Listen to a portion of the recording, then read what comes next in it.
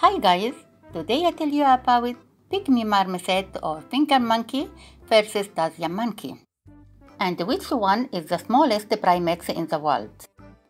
Pygmy Marmoset is the annual animal that is active during mornings, but Tarsier is nocturnal animal that is active at the night. Marmoset is herbivorous and carnivorous animal. Eat both plant and animal-based food. But Tarsier is the only carnivorous primate, eat only animal-based food. Marmoset has longer fur tail is longer than its body, and his tail measures between 25 to 40 centimeters. Tarsier has long naked tail with a little tuft of hair on the end, and his tail measures between 20 to 25 centimeters.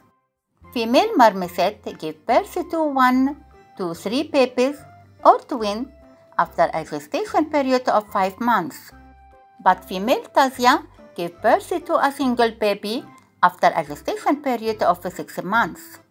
Marmoset with about 85 to 100 grams, but Tarsier with about 110 to 130 grams.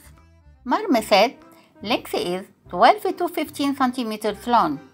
Tarsier length is 9 to 16 centimeters long.